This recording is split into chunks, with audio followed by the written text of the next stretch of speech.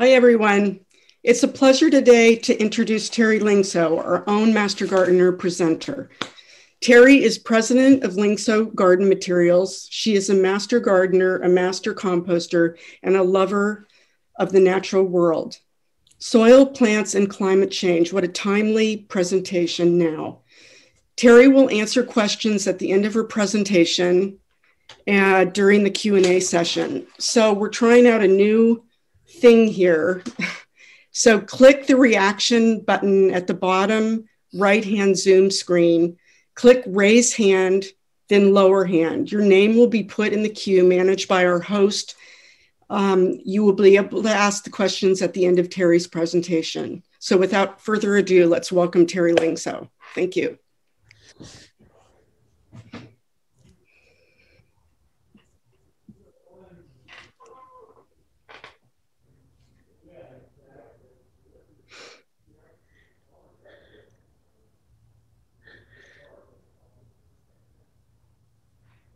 Okay, well, thank you for inviting Nancy and me to speak on soil, plants, and climate change. We put the talk together for a local Sierra Club meetup, and sadly, Nancy has had another event that she needed to attend and was not going to be able to present with me.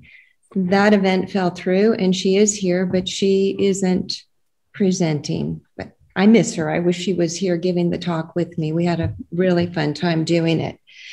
Neither Nancy nor I are experts on climate change, but our study of the soil has led us to see the connection between healthy soil, the hydrologic cycle, which is how water cycles in all its forms, and the carbon cycle. It's not just, climate change is not just about greenhouse gas emissions. It's more complicated than that. Most of us are aware of climate change and the need for taking CO2, one of the greenhouse gases, out of the atmosphere as a way to cool the planet. But did you know that water vapor is the most abundant greenhouse gas, and the hydrological cycle on Earth has been impacted by our practices? It's important to understand all this on a global scale so we can make good choices at the grocery store and in the way we obtain and use energy. And we can also make a difference every day by the way we garden. I will go over how carbon and water cycle naturally and how gardening with nature in mind will help these processes.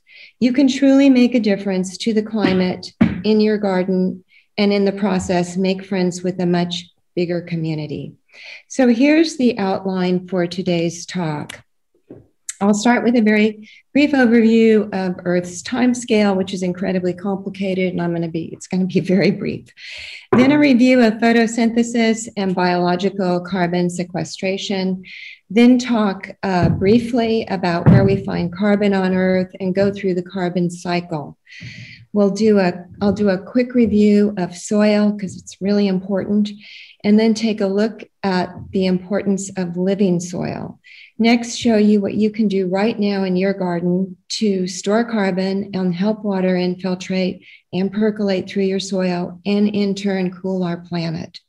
The end will appropriately be with a bit of California native plants and the larger community, and summarize with the thought that soil protection is climate protection. There will be time for questions, and remember, this is a complex topic.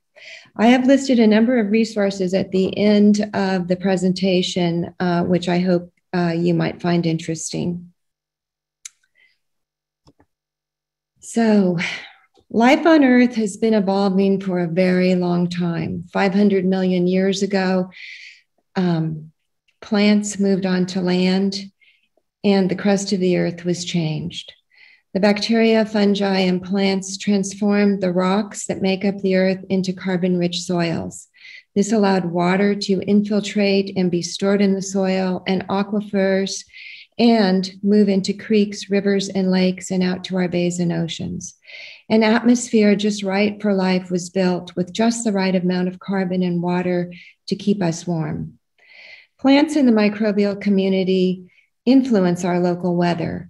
Plants cover and shade the soil. so the soil stays cool and moisture stays in the soil. And the microbial community builds soil structure so the soil can hold on to water. Because the soil retains moisture, plants are able to use that water and release water, and they release water vapor through their stomata to cool down, which in turn cools the surrounding area. Over 90% of the water plants take up is released as vapor to the atmosphere. Water evaporating from land and plant transpiration form clouds and fall in the form of precipitation, rain, over the local area. In the rainforest, 50 to 80% of the water remains local through this cycle. This small water cycle is critical for local weather, and plants drive the system, and soil rich in organic matter ensures water infiltrates into the soil, is held in the soil, and is available to plants. The more we deforest, pave over the soil, degrade the soil, the less water is able to infiltrate into the soil, making it difficult for plants to thrive, which impacts the small water cycle.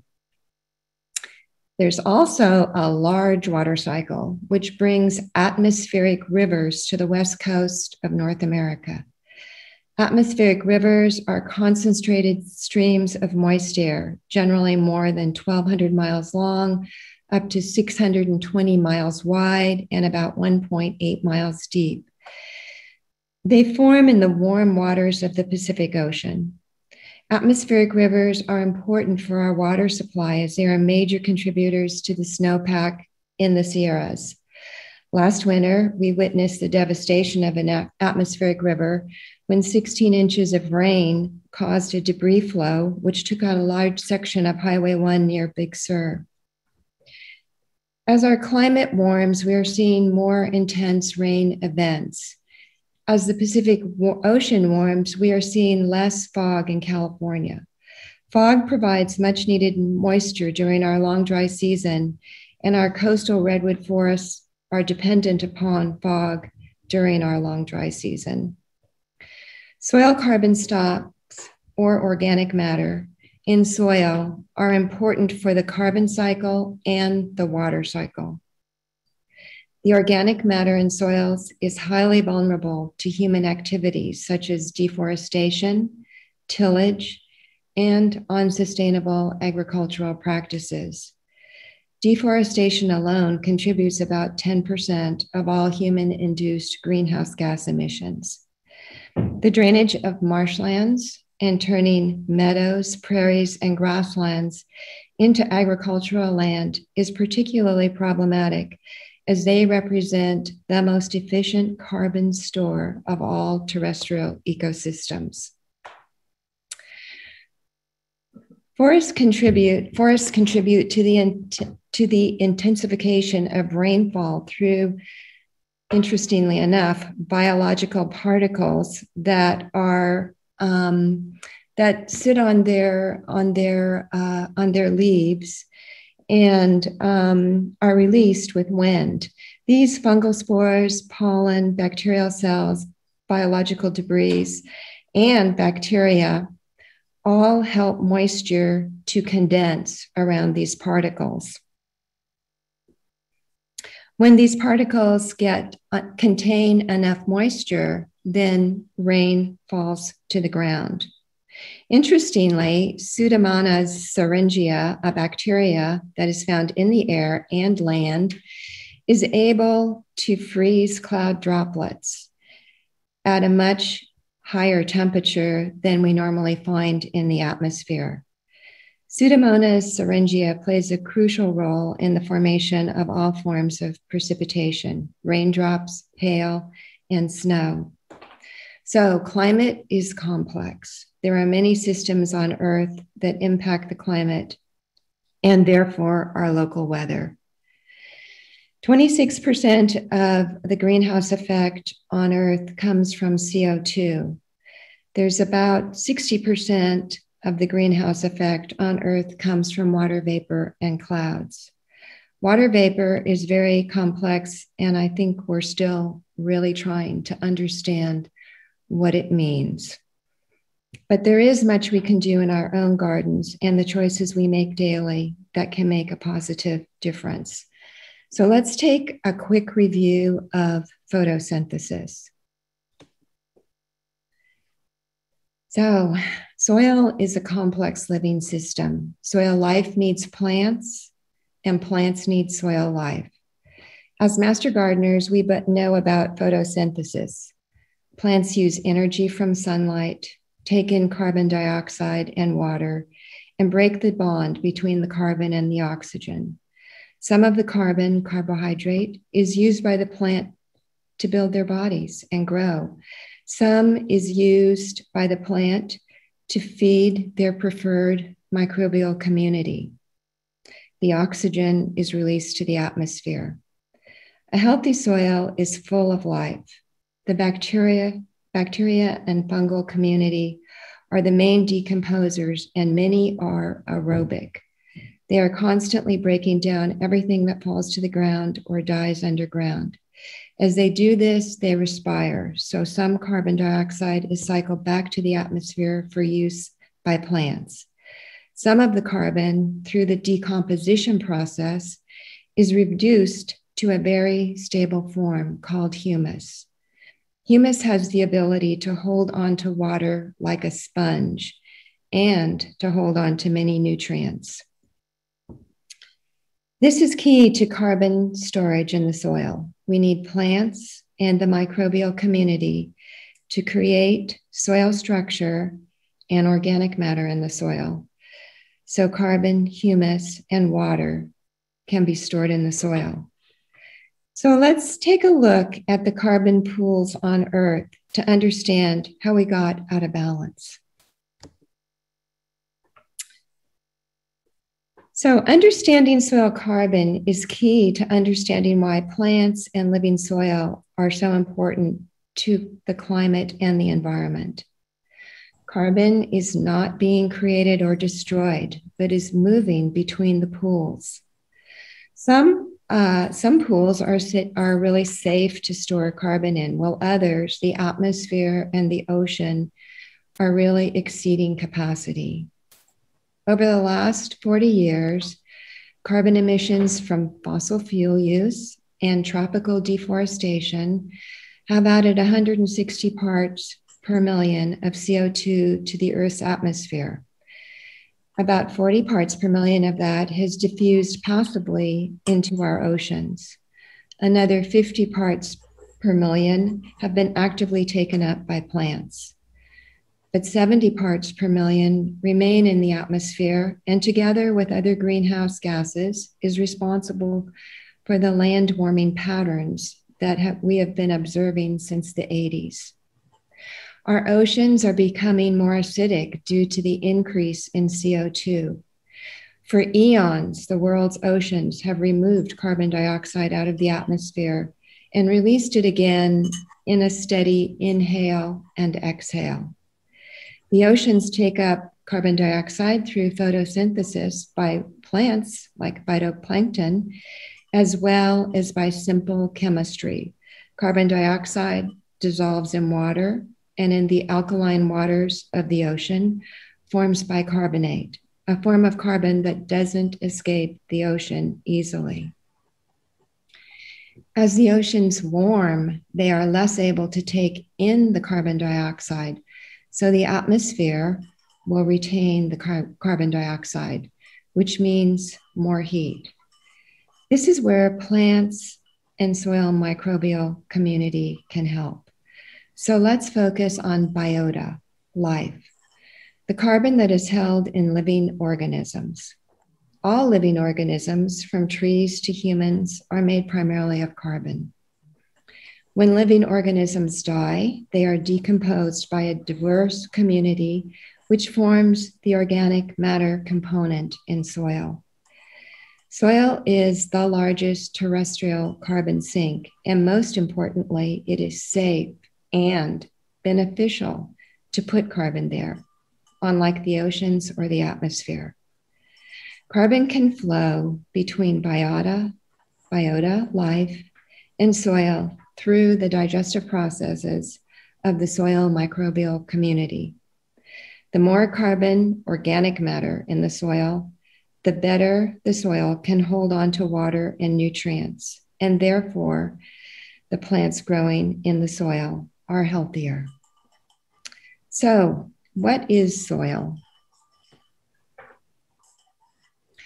Well, soil is made up of the lithosphere, the parent rock material, the sand, the silt, the clay. This is the mineral component. The atmosphere is also very important in soil. Soil is constantly exchanging gases. The atmosphere is 78% nitrogen. Isn't that interesting? Why do we need to add nitrogen fertilizers? The soil contains 21% oxygen and about 0.04% carbon dioxide. And then, of course, there's some other greenhouse gases. The hydrosphere is water in all its forms, liquid, vapor, and solid. The biosphere in the center brings it all together. Without life, the atmosphere, the lithosphere, and the hydrosphere would be very different. Without life, there would be no soil as we know it. Note that soil life also cycles nitrogen, which makes nitrogen available to plant. That process can occur in a healthy soil with a diverse soil biology. Soil that is biologically active is soil that has good gas exchange, allows water to infiltrate in, be held in pores and spaces, and percolate deep into the soil. The minerals in the soil usually contain just about everything a plant needs to grow. The fungi and the bacteria are able to make these important nutrients available to plant. So now let's take a look at what a healthy soil looks like. Okay, this is the soil matrix. I want you to take a look at it and notice that 50% of this matrix is essentially open space for air and water. Isn't that amazing? I don't think we really appreciate how much space there is in healthy soil. So this empty space is critical, and it's built by the microbial community, and it's filled with water or gas or a combination of the two. We need good gas exchange in the soil because the organisms all respire like we do.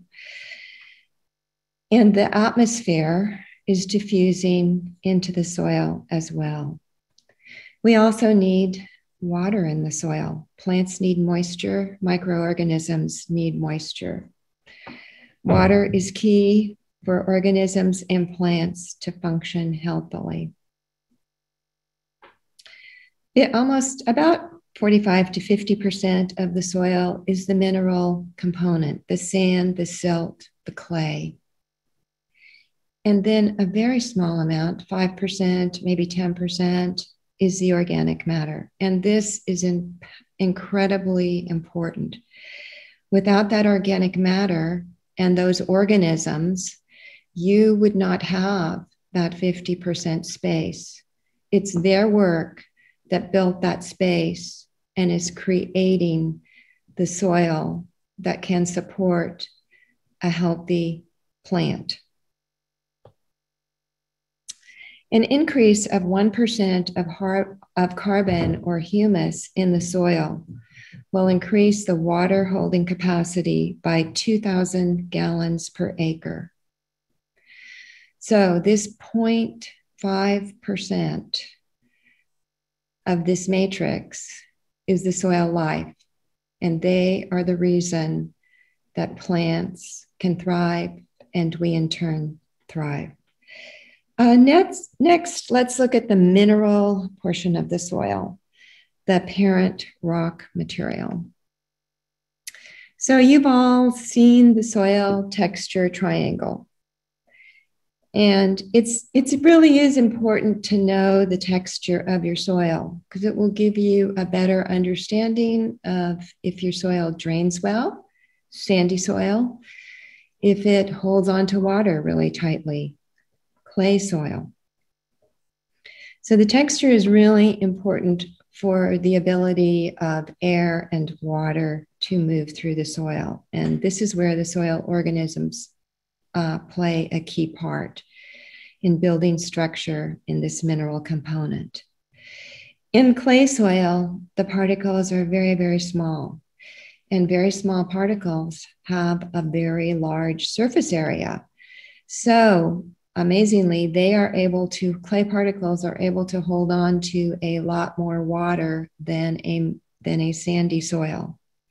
But because the clay is so small, and sometimes the clay stacks like plates, they hold on to the water very, very tightly, and it's very difficult for plant roots to get at that water. And they are also very easy to compact. So think of a clay lining in a pond. No water is moving through that clay lining. When you compact clay soil, it can become an impervious surface. Next, let's take a look at how the microbial community turns sand, silt, and clay into living soil. Oh, but before I go there, let me just mention that for a lot of us living here, a lot of us have a sandy loam soil. I see that a lot in tests. But sometimes we might think we have a lot of clay in our soil because water does not move through it. But really, that is more an indication of compaction than it really is the percentage of clay in your soil. And there are some places in San Mateo County for sure where there is very heavy clay soil. So now let's take a look at how the microbial community turns sand, silt, clay into living soil. So remember the soil matrix and that 50% space for air and water. Well, this is how that happens. Look at that little soil aggregate there. The microbial life, the bacteria and fungi are busy breaking everything that falls to the ground or that dies down. They're busy decomposing everything. Plant roots are releasing exudates into the soil, feeding specific microbes exactly what those microbes want. So calling in the microbes that they want to live in their root zone or the rhizosphere. The bacteria and the fungi make glues, and they're able to glue the mineral component and the organic matter in the soil together. As they do this, they create aggregates, and this becomes their home. You can see if you look at the little figure there, you can see little spaces, pore spaces, and you can see colonies of bacteria and the various different microbes that live within that soil. So when you have these spaces, and even though these spaces can be very small, you have good gas exchange and you have good water infiltration, and you have the ability to hold water within the pore space so that it's available to the plants later on out of the rainy season. So it's this microbial community that forms these aggregates and creates this home. And it's our responsibility not to squish them and not to squish all the air and the water out of these aggregates. This is key.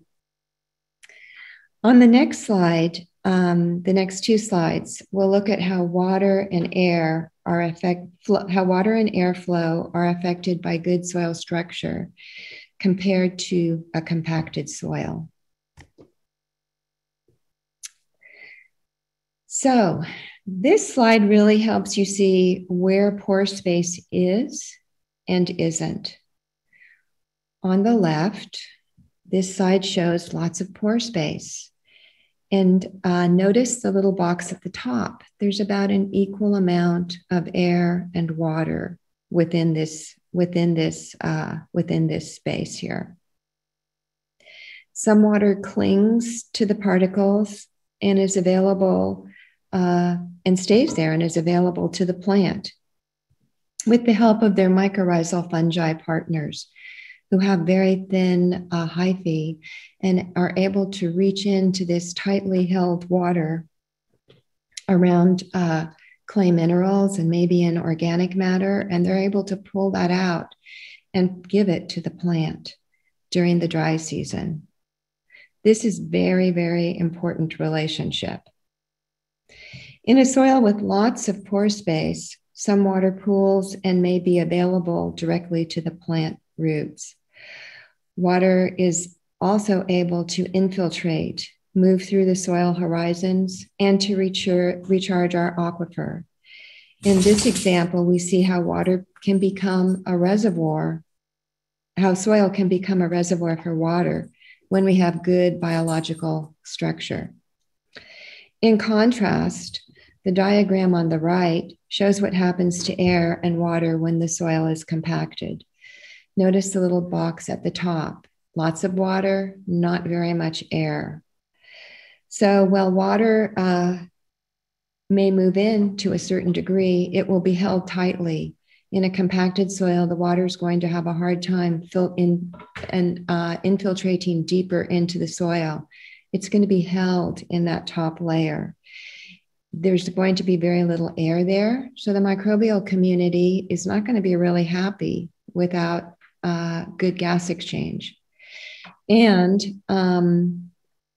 the plant roots are not going to be, most plant roots are not going to be happy in living in primarily a water environment. So this soil will become saturated pretty quickly, and then the water will run off, carrying the topsoil along with it and creating some erosion. So let's take a look at pore space from another angle. So here you could think of as same two soils, same two types of soil, same mineral component in these soils. Let's pretend that each of these circles here contain exactly 1 cubic foot. Now, when you take a look at this, you'll see that 50% of the soil on the right is airspace and space for water, and about 45% is mineral, and then 5% is organic matter, just like the soil matrix we saw. Now take a look on the compacted soil. There's far more soil in this 1 cubic foot. There's far more mineral component in this 1 cubic foot of soil. And what's going to happen when you start developing soil structure in here, start growing the life in your soil, start increasing the organic matter, get some plant roots in there, you're going to start increasing that space for air and water. And you're going to find that your soil, hey, it's growing, but it isn't the mineral component that's growing. It's the empty space that's growing. It's the space for water and air to infiltrate that's growing. It's the homes of the microbial community that is causing that soil to grow. So over time, that soil will have 50% space, and it will be more than 1 cubic foot of soil because of that space. So I hope that you can see how important living soil is for a cooler climate. By cycling and storing carbon, organic matter in the soil, this is allowing the microbial community to thrive. They're part of that organic material. They're building that organic matter. They're increasing the organic matter in your soil. That organic matter in your soil, a lot of which is carbon. So you're storing carbon in the soil, you're cycling carbon in the soil, you're creating airspace and space for water, you're creating passages so that when we do have a rain event, that water is able to move into that soil. It's able to be held in that soil, and it's able to move farther down. And you're taking you're keeping your water in your soil, and you're keeping some carbon in your soil. And by that, you're cooling the climate. So let's review carbon's influence on soil structure and water infiltration and percolation. So more water is held in the soil than in all freshwater lakes, ponds, rivers, streams, and creeks. So how water moves through soil is extremely important. When we don't have biological life and living plants, the sun dries out the soil, the wind blows the finer particles away, think of dust storms, and the sand silt clay run off with the rain, causing erosion. Soil aggregates, and therefore soil structure, as I keep saying, is created by the carbon glues that come from the bacteria and fungi. The fungi are very important. The saprophytic fungi are the decomposers. The mycorrhizal fungi are the plant partners. When water moves through well-structured soil, it is stored in the pore space and around organic matter and around the mineral components, the sand, silt, clay. In a living soil, excess water can perk deeper into the soil and recharge our aquifers.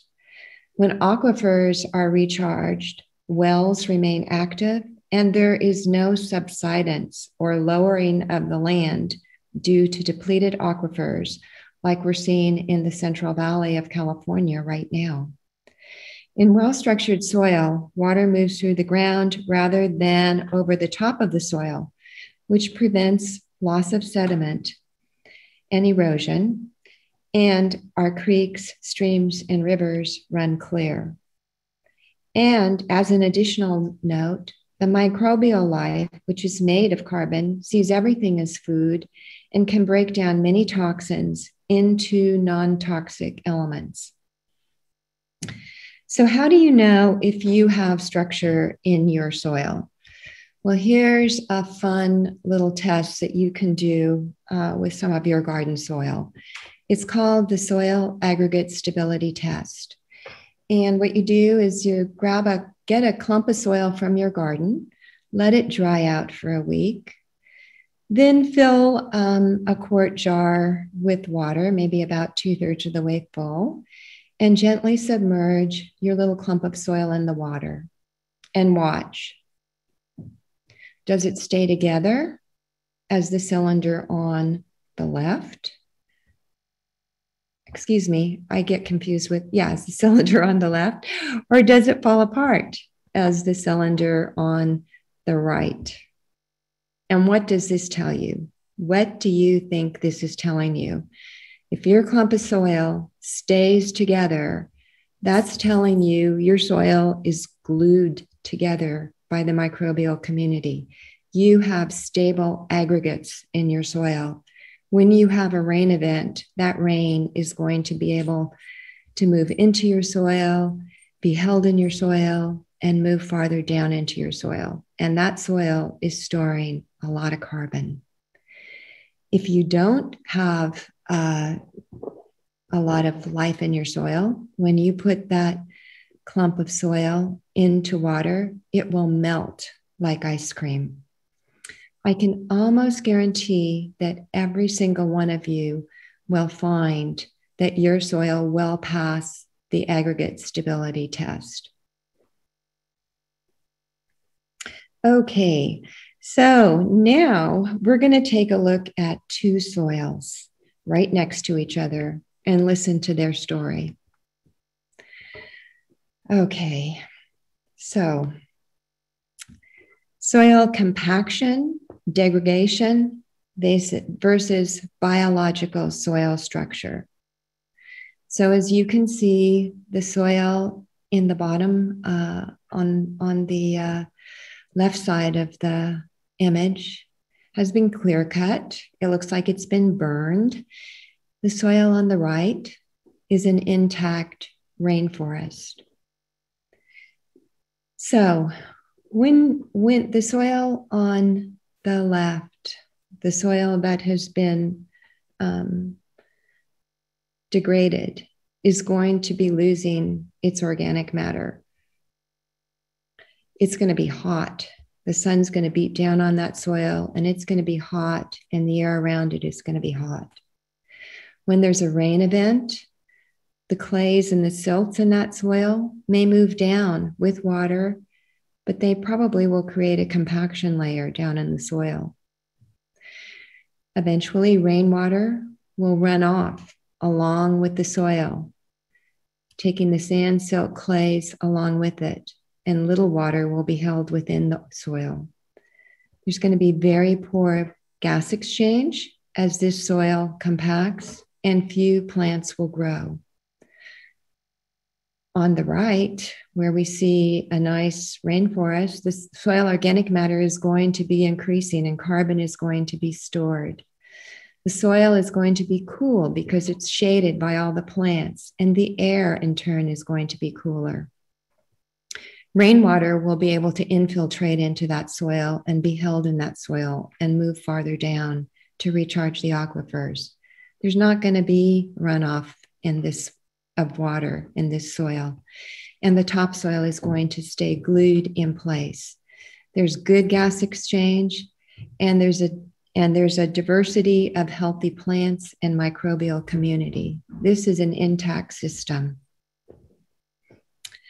But there are additional ways besides this very severe example in which we can damage our soil structure. One is by tilling. Just tilling breaks up the soil aggregates, reduces the fungal populations, especially the mycorrhizal fungi.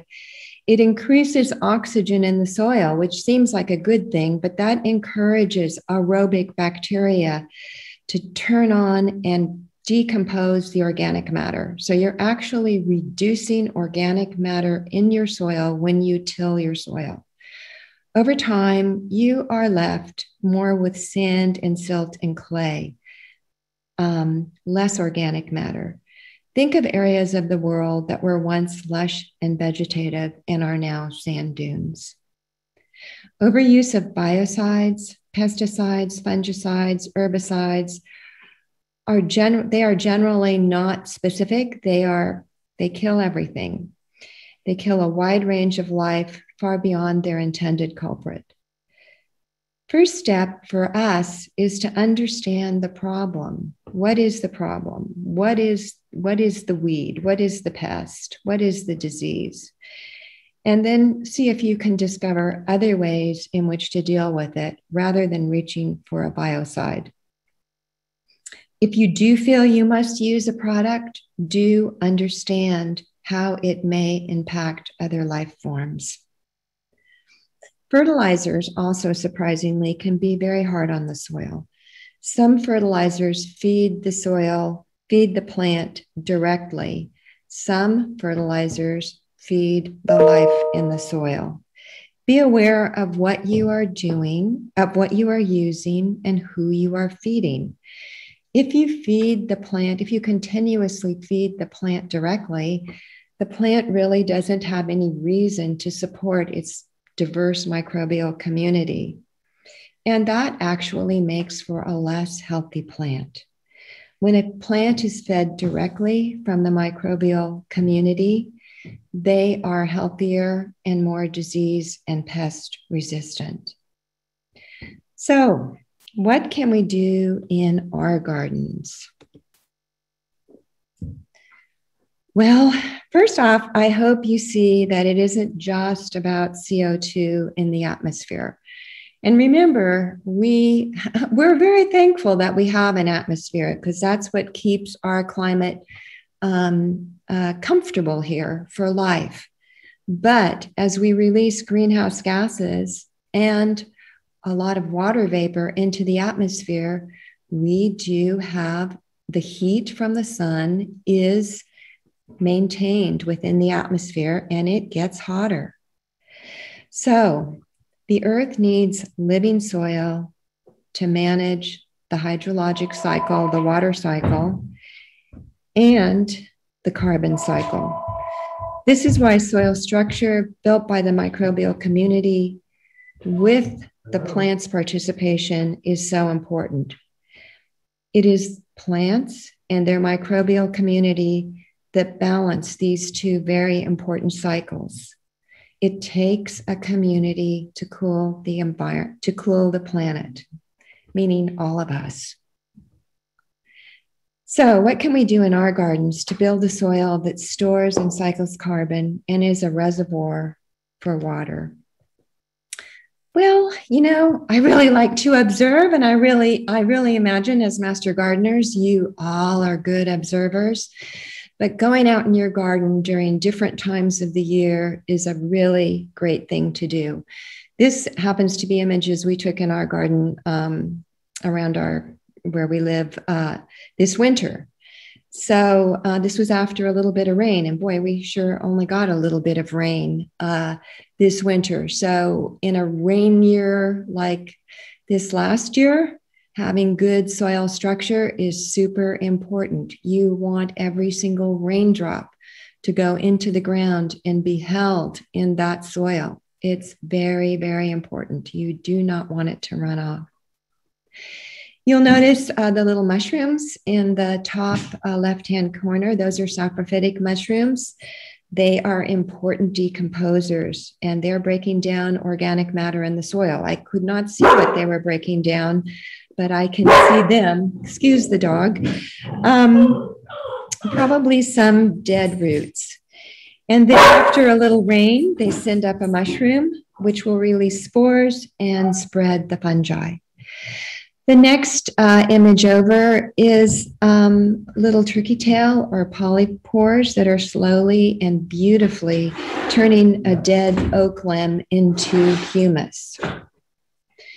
The next is a handful of soil after a winter rain. It shows the aggregate in the soil, all the work done by the microbial community, and you can see the pore spaces. You can see the opening. You can see that this handful of soil is underneath mulch.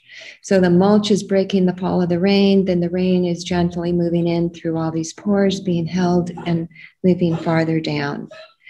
Below that beautiful clump of soil is some nice compacted soil that has a little bit of moss growing on it. But notice, life is ever active. Notice those holes in that compacted soil. Well, someone's doing some work there. Someone's opening that soil up. This soil is going to transform over time. And I think one of the reasons this soil is so compacted is it didn't have any mulch on it.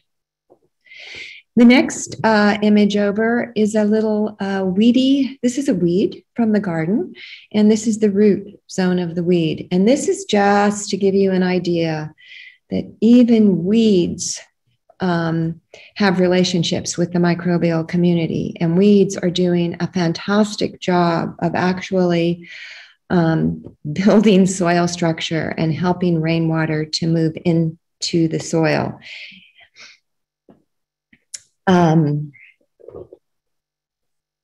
Then the next image over, the last one, is wormholes. I always love seeing wormholes. This happens to be on a pathway that's very compacted, and in the winter, every winter, the worms open that up, they put their castings out, they allow air to move in there, good gas exchange is happening, and they're creating little passageways through the soil, which is creating channels for air and for moisture. So you can see all of this and more as you walk through your garden. So take a walk during all the seasons of the year and see what your soil has to tell you. It's constantly telling you a story. So what do we do in our garden? Well, we let the microbes build the soil structure, and our job is to understand the best way to protect that soil structure. So what we want to do is we really want to prevent compaction in our garden. And in the top right-hand corner, of course, this is in a state of nature underneath a canyon oak tree. Pull the leaves aside, the natural mulch from the oak tree, pull the leaves aside. See the little white saprophytic fungi in there, decomposing all that, everything that has fallen to the ground and turning it into humus. This is one way to protect your soil. Underneath your oak trees, if you can, just let those oak leaves fall to the ground.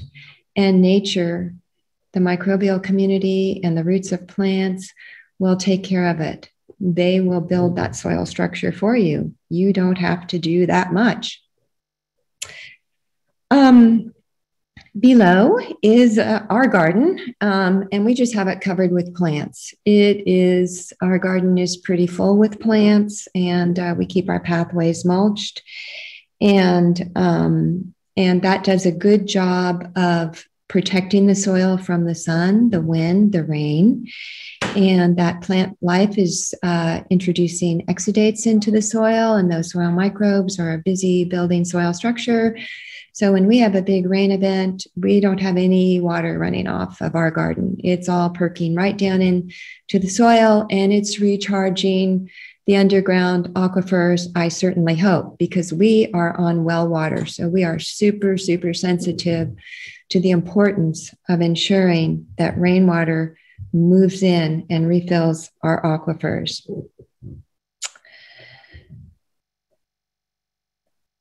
I wanted to talk about sheet mulching. Sheet mulching is getting a really bad rap right now, and for good reason. Sheet mulching, some people think that sheet mulching is just grabbing cardboard, putting it on top of the ground, and putting a bunch of mulch on top. And that really is not an effective way to sheet mulch. Sheet mulching that way actually usually prevents rainwater from moving into the soil, because the cardboard, if the cardboard doesn't have good contact with the soil, it's just going to sit there. There's going to be air pockets. You're going to put mulch on top. The rain's going to come. That cardboard's going to be sitting on top of the soil. It's not going to decompose. And you're going to be surprised. You're going to come out next spring and you're going to go, what happened? My cardboard's still here. Well, that's because the decomposition process could not happen. You have to have contact with the soil to get that decomposition process going. So I really prefer this method of sheet mulching. If you got annual weeds, go ahead and leave them there, chop them down, leave them on the ground, wet the soil. Put down a little bit of compost, maybe a 1/4 or 3/8 of an inch or so. Wet that down. Wet down your cardboard. Put it down on top of the compost. Make sure you've got good contact. Put another layer of compost on top. Moisten that. Then put 3 inches or more of mulch on top of that. Moisten that. Best time to do this is in the fall, because then you've got the winter rains coming in. And when you do this and come back in the springtime, your cardboard should be completely decomposed. You should be able to stick your fingers into your soil. You should see that aggregates are starting to develop. And this is the correct way to sheet mulch. Now, keep in mind, sheet mulching is great for annual weeds. It's not so good for perennials. It is not going to stop Bermuda grass, as we know from the GEC. It is not going to stop bindweed. It is not going to stop ivy. It's not going to stop perennial plants. But it's great in woody areas. And it's great in areas where the soil is compacted and you don't have anything growing. And cover crops. Cover crops are an excellent way to build soil structure, and you're partnering with the plant in the microbial community. We have attached in the resource section a handout for cover crops to use in California that are cool season and warm season cover crops. It is now believed that a diverse multi-species cover crop is much more beneficial than just one or two cover crops, one or two different cover plants. A multi-species is much better and will provide more, will have more benefit for the soil. And remember, weeds are not bad. Weeds are healers. They come in a progression. Usually weeds with deep tap roots come in first to open up the soil and help water move into the soil. Then the grasses come in and put a big mass of roots deep into the soil, providing a lot of carbon for the microbes to break down. You will oftentimes find earthworms feeding around the roots, making channels into the soil for air and water. All weeds leave a lot of organic matter in the soil and on top of the soil, which is food for the microbial community and increases the organic matter content of the soil. Dead weeds mulch the soil, protecting the soil from the sun, wind, and rain. So let's just look at a little, a local, close to home, UC Berkeley, Dr. Wendy Silver, professor of ecosystem ecology and biogeochemistry in the Department of Environmental Science, Policy, and Management at UC Berkeley, is working on climate change and human impacts on the environment and the potential for mitigating these effects. The Silver Lab is currently working on drought and hurricane impacts on tropical forests, climate change mitigation potential of grasslands, and greenhouse gas dynamics of peatlands and wetlands.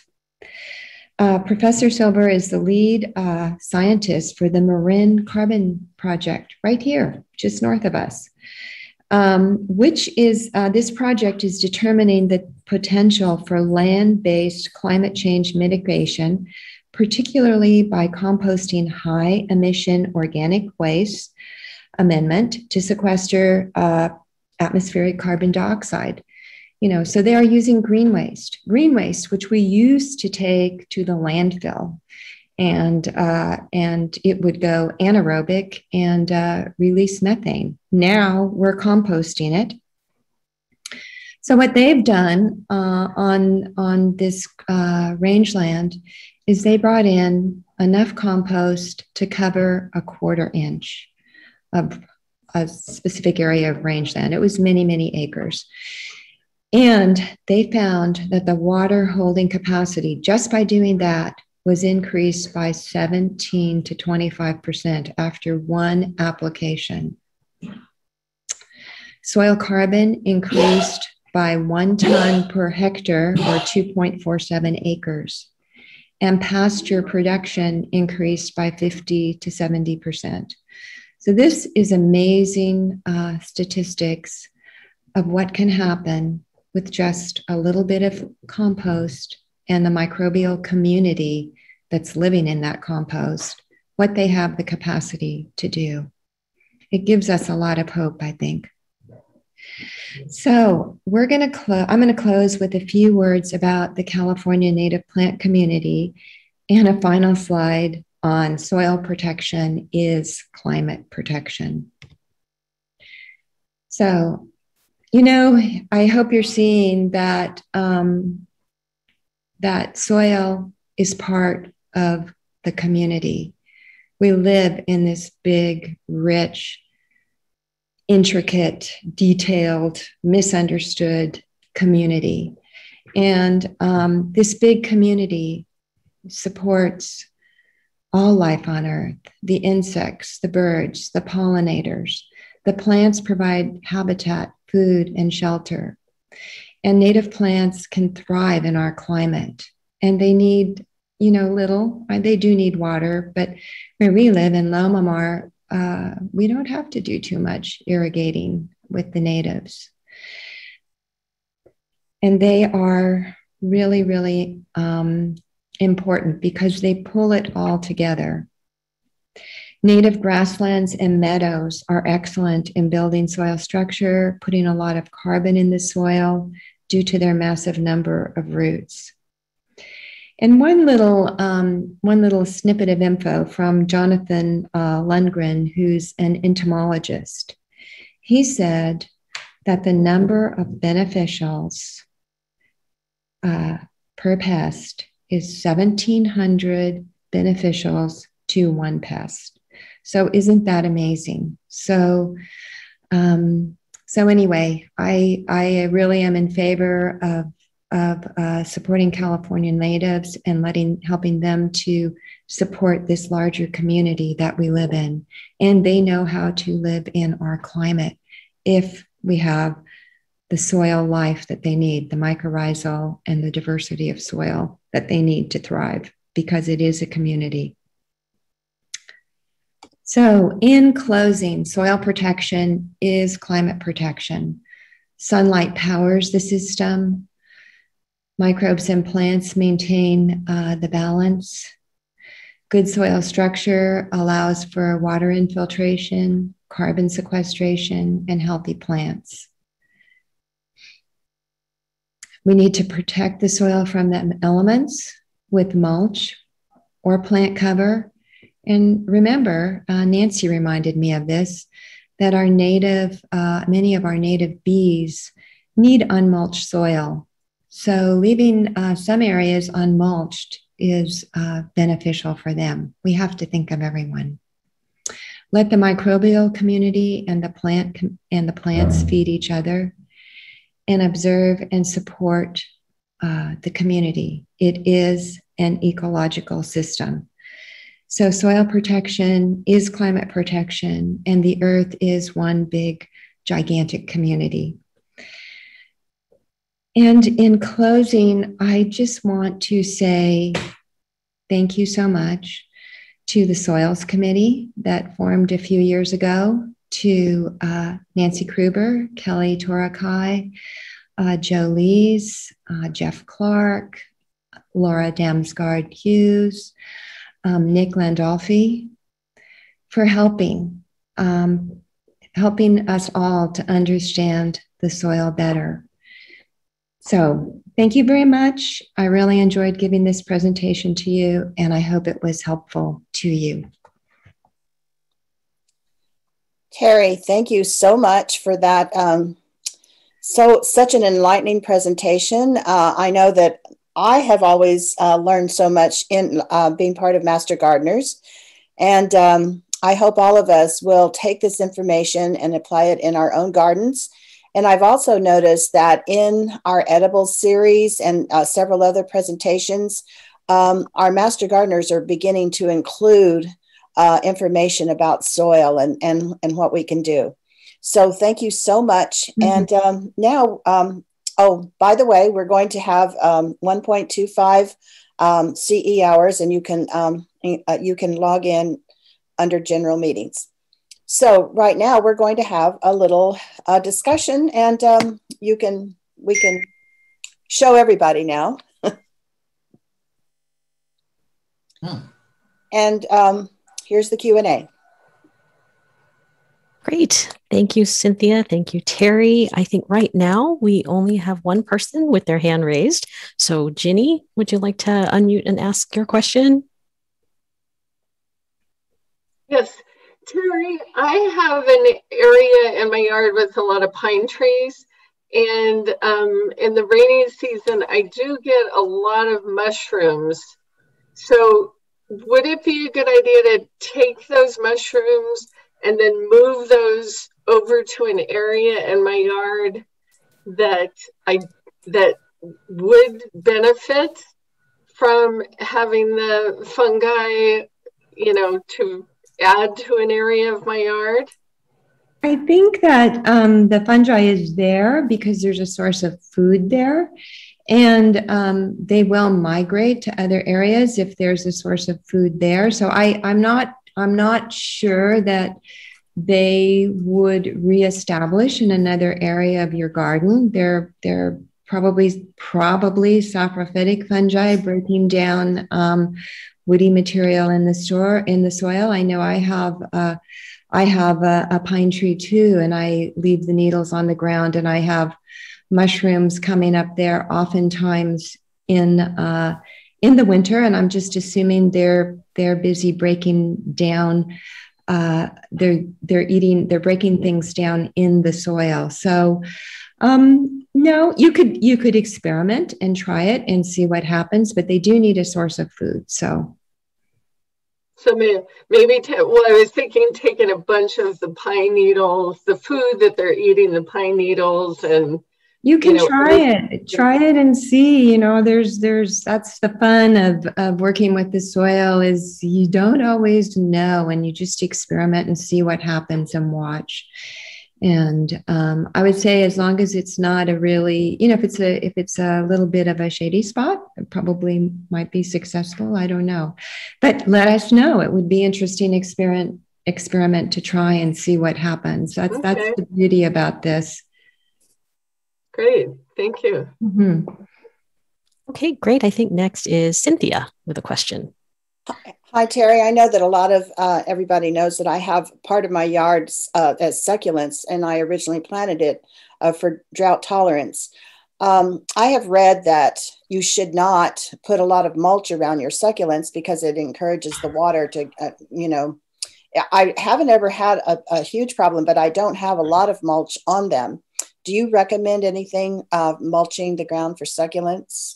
No, that's interesting because plants, there's so much to talk about in this subject, but some plants do not prefer a woody mulch, and succulents would be one of those that would not particularly prefer a woody mulch. So I think you're doing the right thing. You do, if you've got good leaf cover, then hopefully you're not having a lot of moisture pulled out of the soil by the sun. So would you recommend that what I do is I pull up the leaves in places where I don't want leaves, and I have one of those vacuum mulchers. Mm-hmm. So then I spread that around a little bit, but not a lot. So leaf mulch is good, I guess. Yeah, if your plants are doing well. Once again, I don't have a ton of experience with succulents, but that's why it's so important for all of us to observe, to go out and observe, try something, and then observe and see how your plant responds. And, your plants will usually let you know pretty quickly if they're happy or not. Well, I guess they seem pretty happy. So, okay. That's good. That's good. Okay, thank you, Cynthia. Next, we've got Pam Larkin.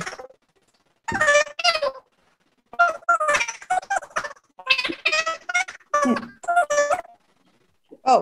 Pam, I'm sorry, Pam, to interrupt you. I think we're having some problems with your video feed. So maybe if you could, I'm so sorry to interrupt you, Pam. If you could maybe enter your question. If you could maybe enter your question in chat, we'll address it that way. So sorry, Pam. Okay, so it's like Minnie Mouse. Goodness, sorry about that. Yes, Pam, sorry. If you could maybe enter the question in chat, we'll absolutely ask that. Barbara had a question here about avocado trees, Terry. Do I leave avocado leaves to mulch or rake them up? And what about the blooms?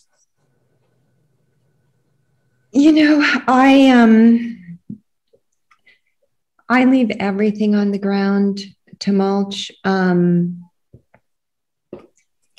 That's what I do. you know, I know that there are different opinions on that, and that if there's any sort of fungal disease on the leaves, and that's probably not such a great idea. But in our garden, everything on the ground stays on the ground and breaks down naturally, including the blossoms, everything. Okay, great. Next, I guess, Peggy, you have a question. Hi, yes, thank you, Terry. Do you have any resources or articles on tillage, or, you know, how, against the tillage practices? It seems like a lot of my friends and family, they're still stuck in the mode of, well, I'm going to get out there in the soil and I'm going to turn it over and revitalize it. And, you know, I try to educate them on that, but it would be helpful to have some material to give to them to read.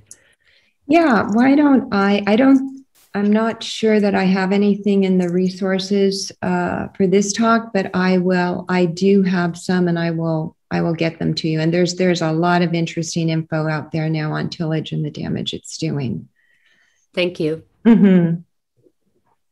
Okay, the next question is from Erica.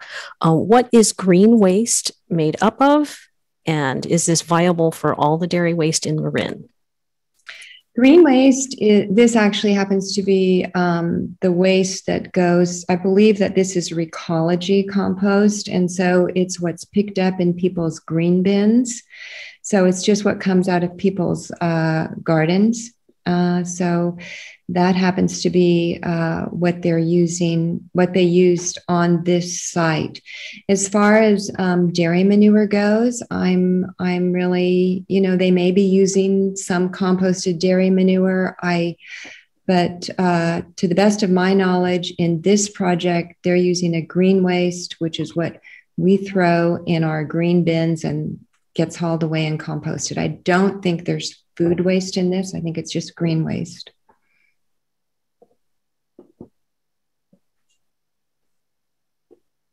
Okay, I hope that answers everyone's questions. If anyone has anything additional. Oh, Pam is waving. Let's see if, Pam, you want to try to unmute yourself?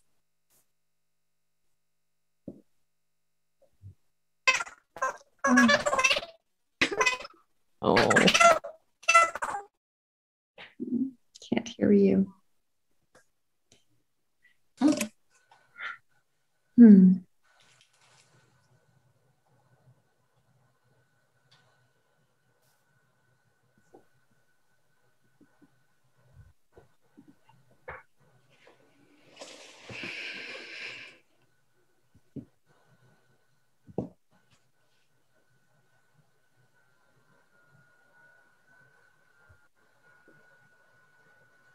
While Pam tries that, we do have a question from Eloise. Eloise, you want to unmute yourself? Yes, so I thought tillage referred to using a rototiller, but from what I'm hearing, it just means even disturbing the soil with a shovel. Terry? Yeah, if you continuously disturb the soil, I mean, if every spring you go out there and turn the soil over, it really is no longer a good practice to do that. You are doing some damage. You're better off, you know, maybe having, if this is in a vegetable bed, you're better off having a cover crop during the winter. And then, when you turn that soil, and especially repeated turning of the soil, you are damaging and breaking up that soil structure. So what has been, so, you know, for a number of years, I've forgotten the fellow's name up in the North Bay, who's really big on double digging. John Jevons. Yeah, yes. Mm-hmm. So I think he's getting away from that. Okay, thank you. I think his, you know, if you do a one-time turning of the soil, that if you have compacted soil and a one-time turning of the soil, that can be beneficial. But if you're doing it repeatedly and season after season, that is not. And I think that is what he's come to see now, is that doing it one time to break up that compaction and then using cover crops. I think he's majorly into cover crops and always having a living plant root in that soil. Mm-hmm. I actually have another question for you. What, and this has to do with cover crop versus mulch on soil. Protecting the life in this, what about putting like several inches of mulch onto soil that that I want to leave bare? And how does that affect, the soil, life in the soil with having mulch and not a living cover crop? The mulch is going to protect the soil from the sun, the wind, the rain. So it'll help protect it from compaction. It will provide some food to the soil microorganisms, so they will be decomposing and breaking that down. A living root, I think, though, is going to have far more benefit.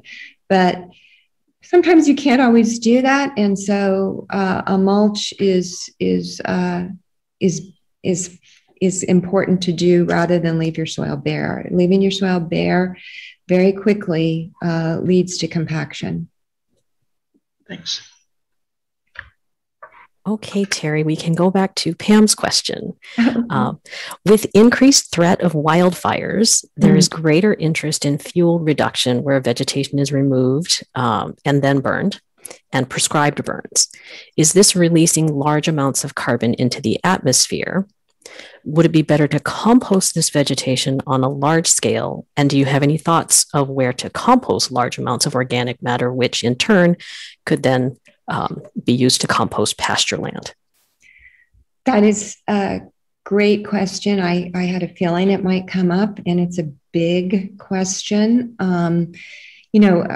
My husband and I live in Lomamar, so we had to evacuate for the fire. It was quite close to us. So what happens? Clearing the land, I have such mixed feelings over this. Removing brush is probably an important thing to do. Having an intact, more native community growing is I think a good thing, because it's going to ensure that that you've got good water infiltration when we have rain. But out where we live, there's a lot of brush that is not native, and that, like blackberry, that burns very, very well.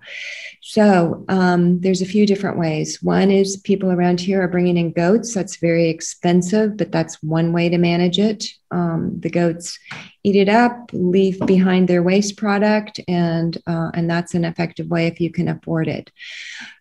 Doing controlled burn is another way to manage it. I think it's difficult because things have so overgrown here that I think it's difficult, a little scary to control. I know that there have been some controlled burns in San Mateo County and in Santa Cruz County. I don't know how large an area they've done. When you do have a burn, you are releasing all kinds of things into the atmosphere, carbon and all kinds of things. And what I noticed after the fire, the Cruz fire, is that I don't know if this is related or not, but what I have noticed, and I've been meaning to ask Igor about this, is the oak trees look fabulous this year. We had a very little amount of rain. The oak trees look absolutely fabulous. They're putting out a great amount of growth. The color in them is beautiful. And I'm wondering if all this ash settled on their leaves, did some foliar feeding. I'm wondering about that. As far as in our area, we are having, the county actually has a chipping service, so people can clear their land and they will chip, and then they're recommending that we're mulching. However, all mulch will burn. And I witnessed this in Lomamar walking on War Road. I saw that the fire came through the redwood trees there. The redwood trees happened to be fine, but it burned all the mulch on the ground, and it just became carbon. You could see the needles and the shape of the needle, and as soon as you touched them, they turned to powder. They were actually ash. So it's complicated. Hauling it all away to a green waste facility that's expensive. You know, what we're doing here is on our land, we have about 40 acres, and we cleared some of the brush and we chipped it, and we're gonna spread it as mulch, because we figure that mulch is going to be really important for feeding the microbial community and for ensuring good water infiltration when we do get rain, hopefully a lot next winter. So it's a big, complicated subject, and that's my understanding of it so far. And I'm not sure if I answered your full question. Did I, Kelly? I guess I hope so. Pam, if you have additional questions, just let us know. I guess we can move on to Kathy Trafton's question. She's got her hand raised. Okay, Terry, wonderful presentation. I appreciate that. I have just sort of a nitty gritty sort of practical question. I did some sheet mulching, used compost, and now I have arborist chips. So, you know, and now, like, you know, I've put so much, you know, matter there. Often my soil's a little higher than my walkways. But more importantly, how do I add more compost? Do I just put it on top of the arborist chips, or how do I add that little extra 1/4 of an inch? You know, how do I handle that? I don't want to shovel away all my chips. I mean, obviously. So what do I do? Why would you even need to? Why do you think you need more compost? You think you really need it? Well, it's probably a good idea. I'm trying to keep my occasional gardeners from clomping and walking on it. So it seems like more compacted, and I'm trying to educate. You know, it's complex. It is. They want to blow things, and all of a sudden I see exposed soil and the mulch, you know, packed up against the wall. It's an education thing, but I just feel like I need to mulch and sheet and compost. So yeah, once you've sheet mulched and you put your compost and maybe your cardboard and your compost and your mulch on top, you generally don't need to maybe add more compost. The most important thing for preventing compaction is to have, you know, if this is an area where people are walking, just make sure you have a good thick layer of mulch, like 3 inches or so you could replace your mulch. If you're going to be planting in that area, you could add a little bit of compost, depending upon the plant, around the top of the soil, and then mulch on top of that. But if you have, like, for instance, we're moving to cover crops under our fruit trees, but we do have mulch under our fruit trees. And sometimes I take compost up there and I sprinkle it on top of the mulch, and I just water it in, and the compost will move in the soil under the mulch. That makes sense. I'll call you back. Thank you. Maybe put a few extra stepping stones in so people don't walk where I'm trying to keep them from walking. Yeah, great answer. Thank you. Okay, there's a question from Betsy. There was a comment that tillage activates decomposers too much. Why was that bad? I know. Isn't that interesting that when you till the soil, you are disturbing the community, and actually the soil does not have as much oxygen in it as the atmosphere does. A well-structured soil is going to have a lot of carbon dioxide in it as well. So when you till, you're introducing a lot of oxygen. And what you're doing is you're waking up those decomposer bacteria, the bacteria that are breaking down in green material in our compost pile. They're very aerobic. They work very fast. And they break all those carbon glues that the microbes have used to bond the sand, silt, clay, and organic matter together. So they break down the carbon glues, they break down the organic matter. It's all food to them. And you end up having less organic matter in your soil if you till.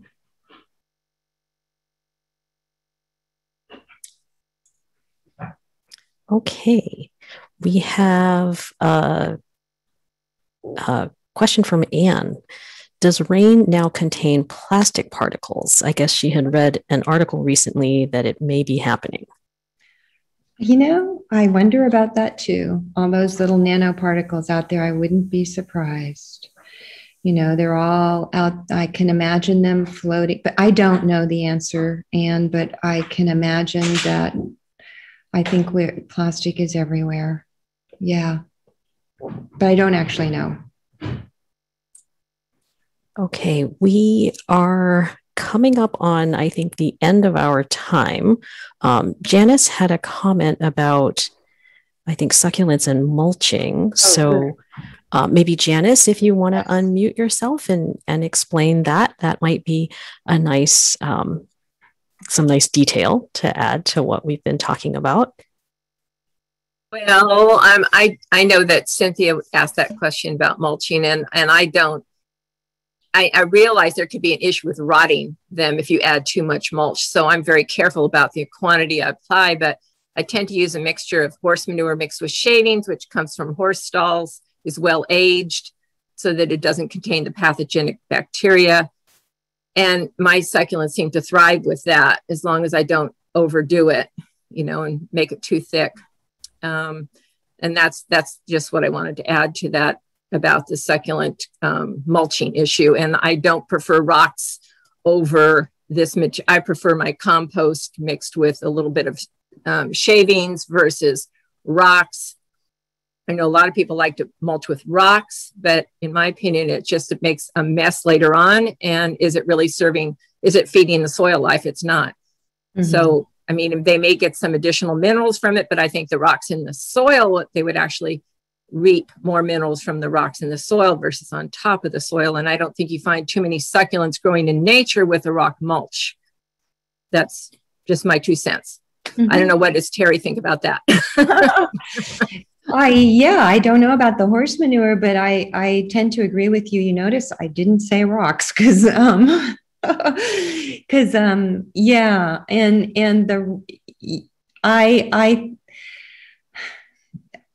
I that sounds good, Janice. You're far more expert at succulents than I am. But yeah, I wouldn't be afraid of putting a little bit of mulch on, as long as it's kept away from the base, well away from the base of the plant, just to help prevent the sun from pulling the moisture out of the soil. And I think your amendment mix at Lyngso actually is a good blend of like wood fines and compost. And yeah. I've used that as well, but it's not as handy to me out here in the coast. But I think your amendment mix is great, I think. Oh, thank you. Okay. Thank you. Okay, we've got another hand and a couple other questions. Kathy and Cynthia, would it be okay for us to take a couple more? Okay, I'm going to go for it then. Yes. This is a follow-on from Pam. She asks, what about weeds and non-natives moving into the prescribed burn areas? Is it okay to just let whatever grow? And even if it's large scale, like a whole forest? I hope I asked that correctly. You know, it's a good question. I know we've been watching what's come back in off of Weir Road, and it's the natives that are coming back in this particular case. And, you know, it's all a matter of practicality and having anything on the soil with a root is better than leaving the soil bare. And it's amazing how much of a seed bank we have in our soil and how much of that seed bank is old and able to germinate. So in some cases, I think we might be surprised at what comes back after a fire. And it really, you know, once again, it's observation. But what you don't want to have happen is have that soil stay bare after a fire event and then a big rainstorm and wash all that soil away. You definitely don't want that. So you want to get you want some plant life back there as soon as possible. Okay, we've got two more, Dave and Carol. So Dave, do you want to unmute yourself? Hello. Hey, Hi, Dave. Perry. Nice to see you. One thing about succulents, I was thinking, and I haven't proven this, but succulents mostly grow in rocky areas. And so that's why I was thinking that more minerals would be wanting to give to succulents, and using rocks or small pebbles as a mulch would work good for succulents. Mm-hmm. I'm not up for putting down a weed block and then putting rock on top of it, but I see some people do that and it tends to work for them. So really? Sometimes, it works.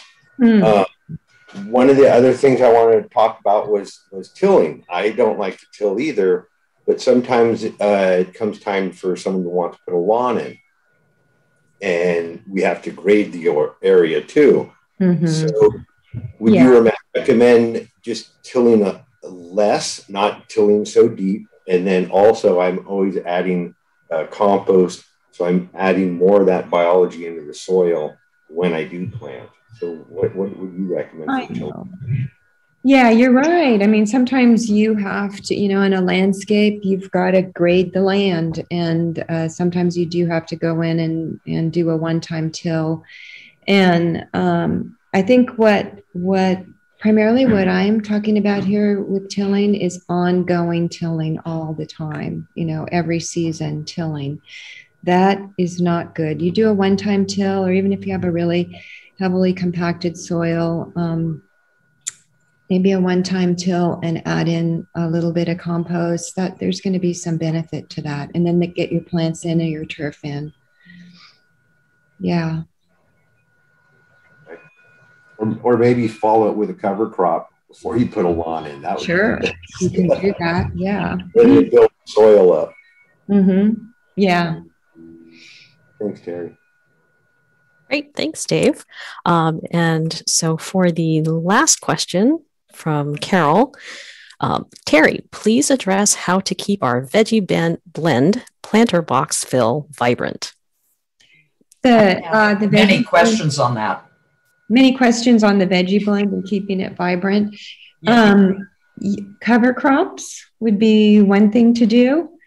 You are going to have in any sort of import soil, there's usually a lot of organic matter in there that is going to subside as that organic matter gets digested. So you need to add a little more compost to it. And I really recommend a living root as long as possible. Thank you. And if you have more questions on that, just send me an email and we can, if there's a lot of questions on that, let's talk about it. I wonder, do you know how much clay is in the veggie blend percentage wise? Okay. Do you guys want to hear about soil? Soil is really, it's a precious commodity now, and it's very difficult to find a clean soil. You can purchase sort of recycled soil, but you can't be sure what's in it, and the testing is difficult and not 100%. So we have made the decision to buy a soil that comes out of a hillside that has never had any farming done on it. So it's pretty clean. Sometimes it comes in as a sandy loam. Sometimes it comes in as a clay loam. So it can have a clay content to it. This is not a bad thing. No, you need to build, but you do need to build that soil structure in it. You do need to take care of it. In the veggie blend, I'm pretty sure that it is about 33% topsoil, and then it's the rest is organic matter, the diesel compost, and a redwood shaving. So it's a pretty high organic content to it. So over time, it is going to subside in your bed because that organic matter is being digested. So you do have to add organic matter probably every year to it. And you really do, it would really be beneficial if you could keep a cover crop going on it all year long when it's not growing vegetables. Keep it growing with some sort of plant. And I notice on the website, you talk about 2 specific fertilizers. I can't remember the names of them, but prior to planting a veggie blend bed, I've added those fertilizers, those 2 fertilizers recommended on the website according to directions, in addition to compost. I don't think that you need to add the fertilizers when you first get the veggie blend. And these fertilizers, this is Can's realm. Let's see, she's probably recommending the down to earth. Maybe the biofish, or maybe the, I'm drawing a blank on the other name, but you can add that. What it's going to do is it's adding food for the microbial community. Right. One of them has a mycorrhizal fungi component to it. So if you're growing plants that aren't, the Brassica family doesn't particularly care about mycorrhizal fungi, but some of the other veggies do really appreciate that fungal relationship. So on any of the Down to Earth's products where it says Bio Live on it, that means they've added in a mycorrhizal fungi component to it. Thank you. That helps a lot, Mary. All right. Well, thank you, everyone, for your great questions. Thank you, Terry, for your very helpful answers. I'm going to hand the floor back to Cynthia. Okay, well, thanks everybody for attending. I think that was so educational. The Q&A was just as educational as the whole presentation. So thank you for all your questions. If you'd like to stay for maybe about 10 minutes just to visit, we'll just put our screen back to everybody again so you can see, you won't be able to see everyone, but if you scroll through the screen, you can visit for about 10 minutes. And then after that, we will have a debrief for all the people who have facilitated the meeting. Thank you.